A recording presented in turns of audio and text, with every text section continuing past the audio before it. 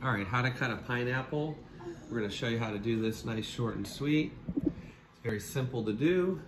You have two weapons of choice. You have the Hardy slicer, big serrated knife, or you have the petite carver, a nice 6-7 inch serrated. So, what's nice is any of the DD edges just cut right through like butter.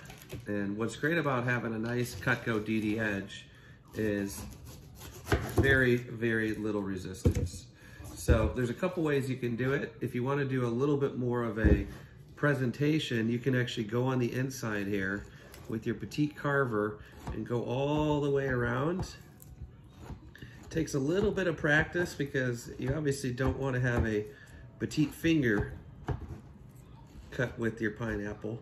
But what's nice about this is you can take a nice little tea light candle and have a nice little pineapple display, or you can just cut it up like a normal person would.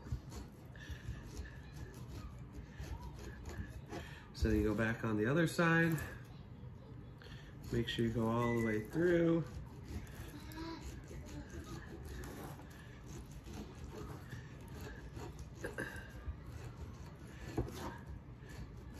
So obviously doing this with a dull knife would not be super smart and effective.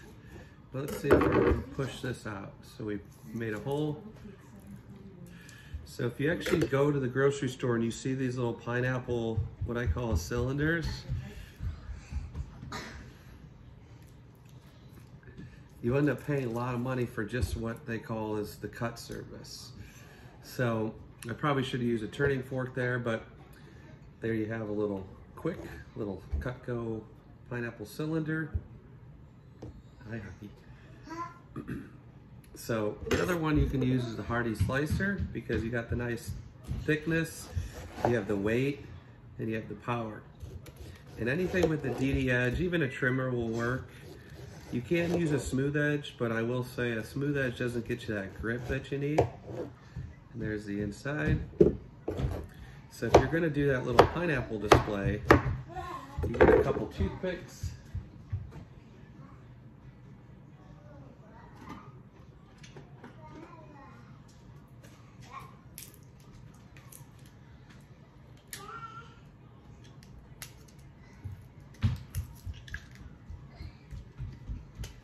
Just like that.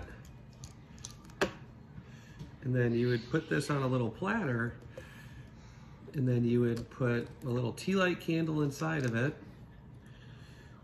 And then your house will smell like fresh pineapple. And then you could put this on a nice little summer barbecue display. And then going back to your other sections here, you can just knock those out. Boom, boom, boom. Throw them in a little bowl. And now you got your pineapple ready to go. So hopefully that helps. Once again, it's always cheaper and smarter to buy Cutco and cut up your own little